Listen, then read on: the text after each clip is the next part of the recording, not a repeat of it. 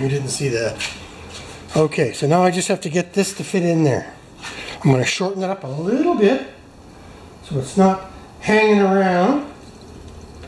And I'm going to get a file and clean that edge up. I'm happy.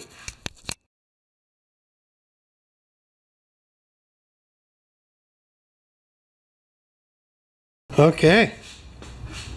Now the next thing I'm going to do is I'm going to spray some, and lower this all the way down. That's a dangerous height, especially for this whip. You guys might have seen my coat was flapping in the wind from the blade, eh? That's bad. So anyway, let's start it up, and I'm going to spray some carb spray on this seam here where the new gasket is. That's the ultimate test to see if you've got a good gasket. So let's start her up again. 1, 2, 3. Take it off. Remove the off to make it on.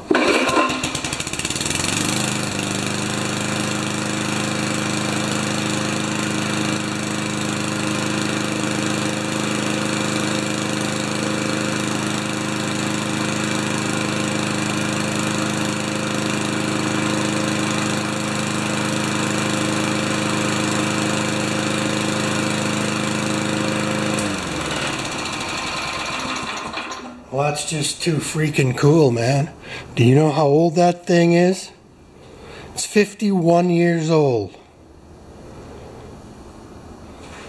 Frank is almost 24. 51.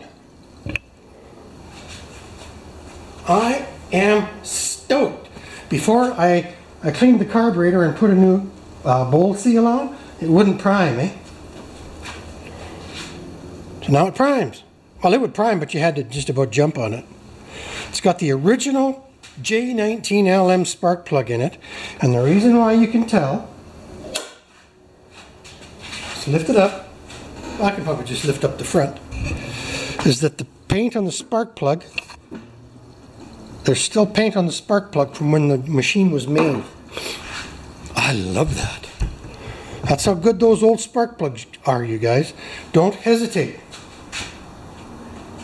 Now the only thing I really hate is this homemade or bracket from another machine, and I just about cut my finger on that, so that's coming out. I don't like it anyway, and I don't have the bag. You might as well watch me take it off if I can. Nope. I'm going to have to raise it up. And I'm sure the new gas doesn't hurt. I am so happy. Maybe next winter it'll get a paint job. Now, what size of nut is that? Oh, it almost feels like a 7/16. Sorry, we're looking low there. We're almost there. The second one now.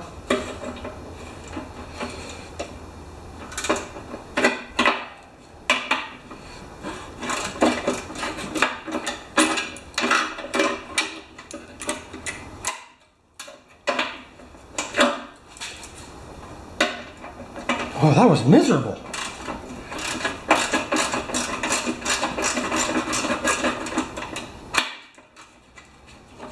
There we go. Voila. Now.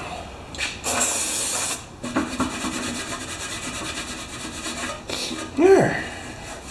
Factory labels.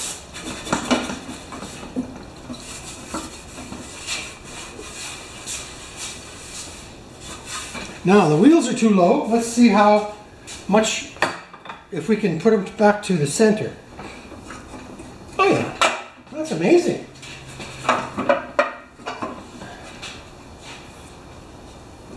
Did that go lower? Okay, that's weird.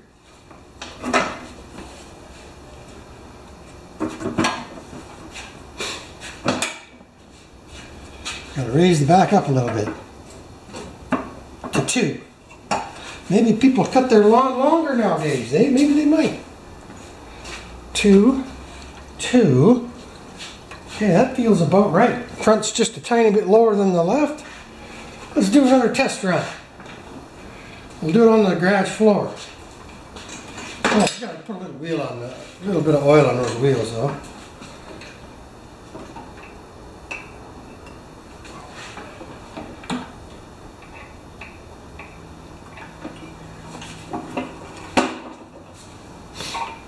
So do you think those are the originals?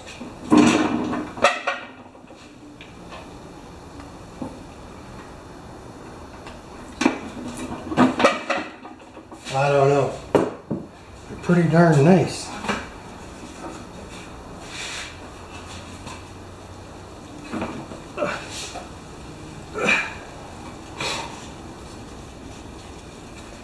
This is a crazy hobby. Okay, let's just flip that up.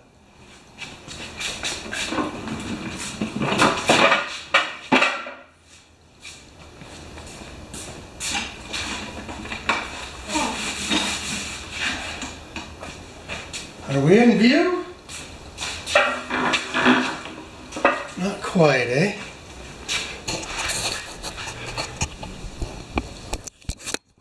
There we be. I'll use the primer just because I like it. Okay, that's off, that's on. 1, 2, 3, 4. Put a foot here.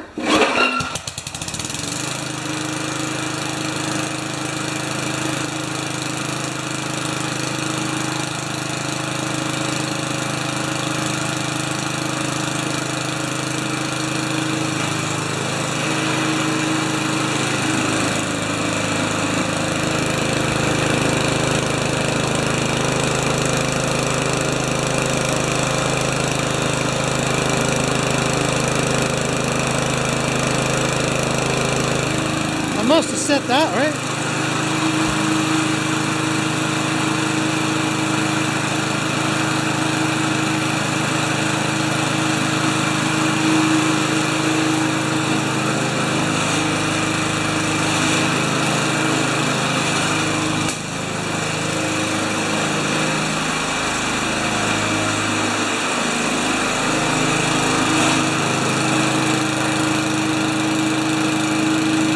That's funny.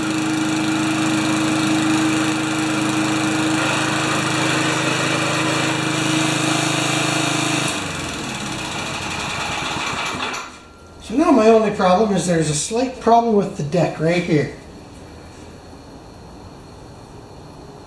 I might have a look at that now.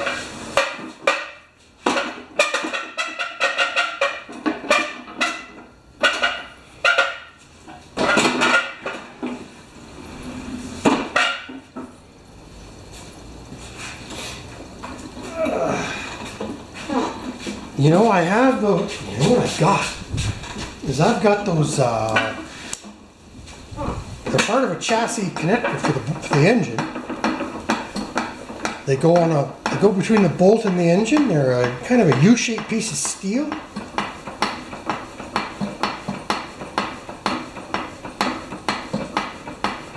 Might just work. I'll show you what I'm talking about here. I don't know if it's too high or not.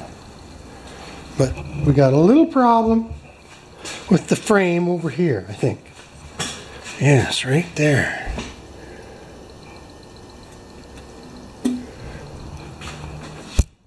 So let me just see if I can figure something out on that. Let's get a jack.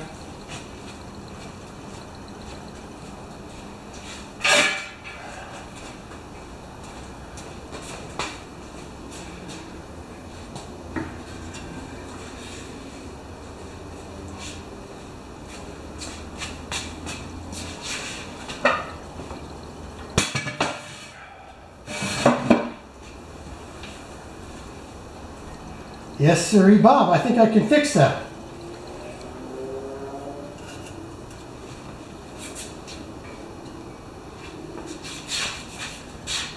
So let me get back to you. So this is what I'm talking about. To go up underneath where that frame is just cracked a little bit. It might work. Need air. I'm not taking that bolt out. I have to be careful with these because they're easy to snap the aluminum on the frame too, eh? Let's go up a little bit higher.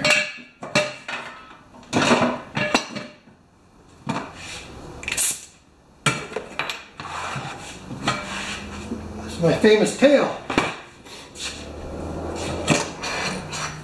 Okay, let's see if we can get that out of there. I don't know if you can see or not. Nope. But it's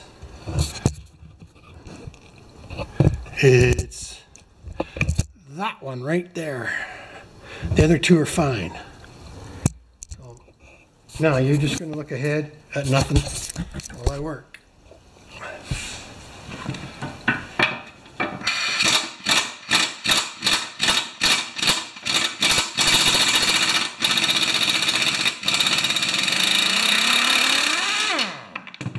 Hey, hey, hey! Now, is that going to cover our problem? You got her, Cotter. You guessed it, Chester.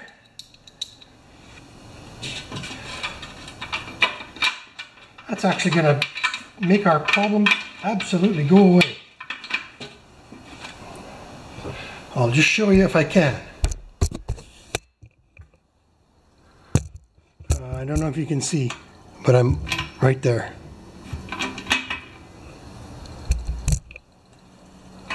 I'm on my hands and knees, praying.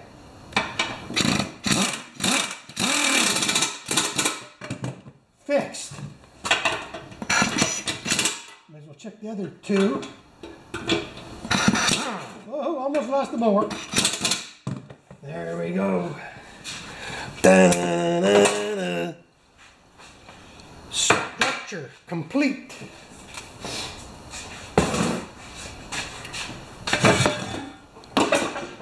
That makes me happy. What do you guys think? You can even see right there now. There was a hole there, and now there's that metal bracket that goes from there to there. That's probably why they started using them, eh? Oh, that's better. I wonder if that's going to improve our vibration too. There was a little vibration, and I retightened the seal on this too.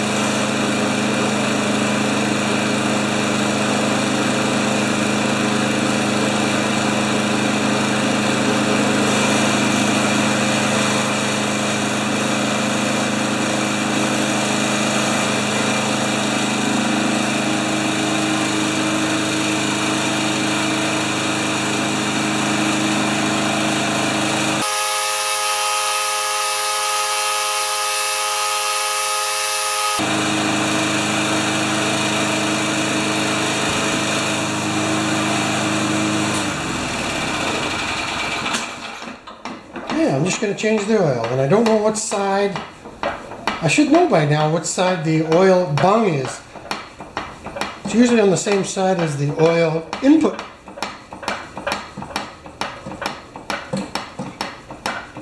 That's just ultimately cool fun, eh?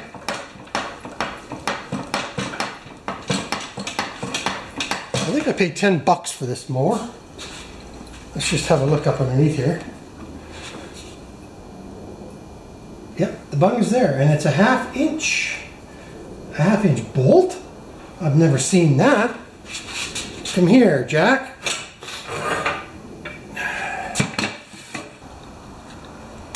I'm curious to see how much they hold, because it was full, right? Did it again.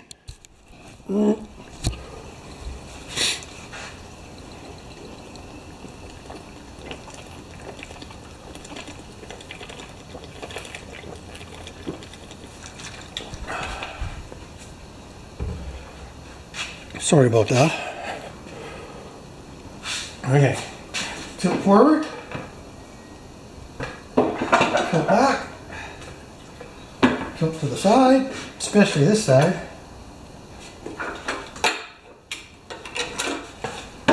that side. That should be enough. Put the bolt in.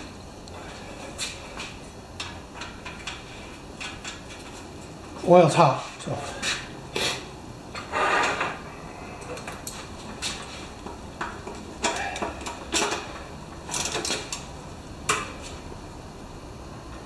Good. Okay, now let's find out how much oil is in there. The new Tecumsehs are 600 mils. I wonder what the old one will be.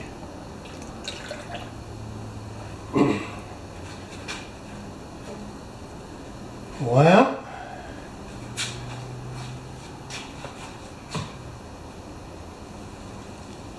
$500. Excellent.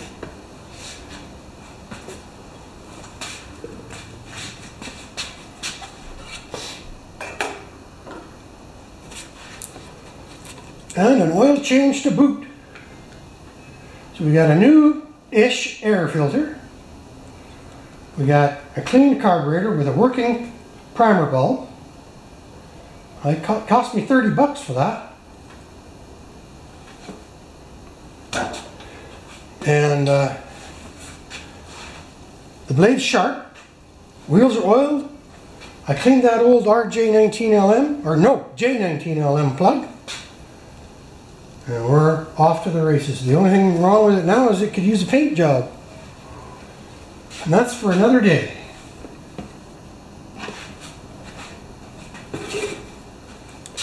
I wonder if I can check the oil already. It's pretty warm in here.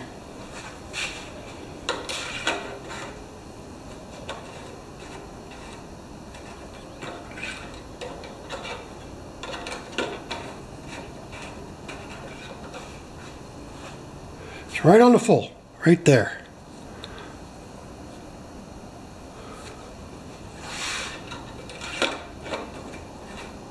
I'm so impressed.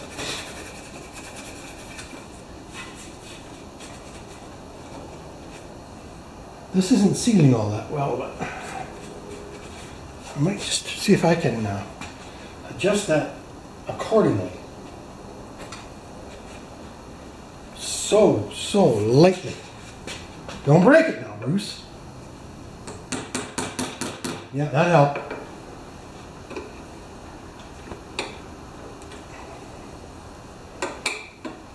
You gotta be gentle with this old stuff.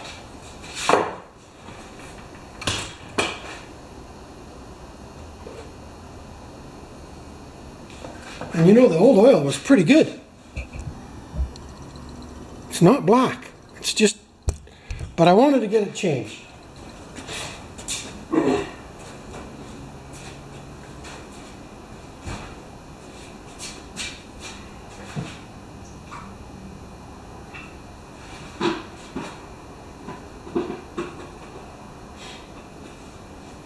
now my 5-gallon pail is full.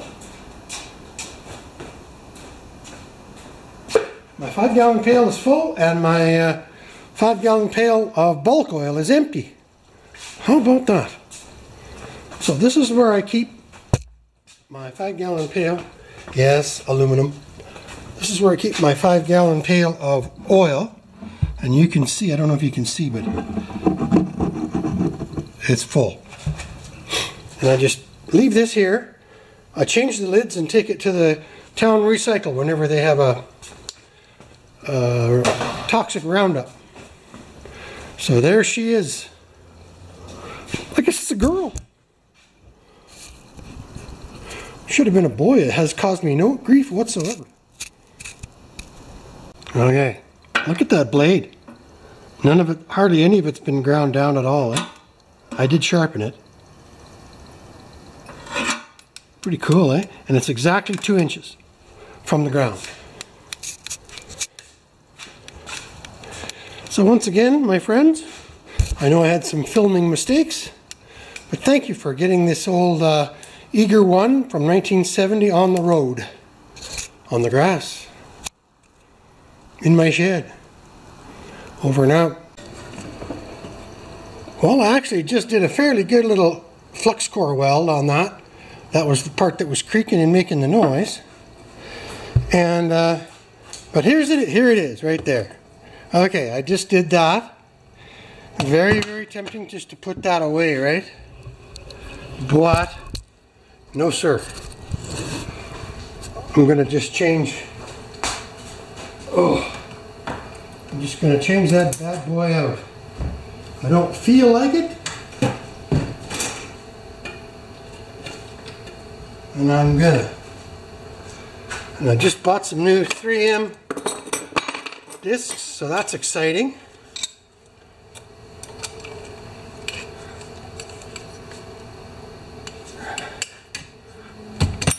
Whew.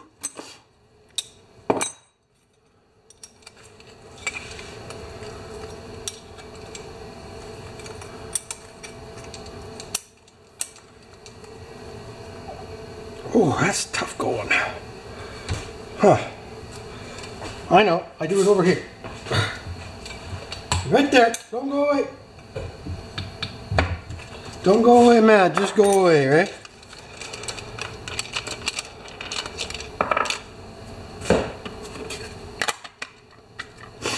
Might be too thin. Might have to use a double. Or like another old one underneath. We'll see. That's good.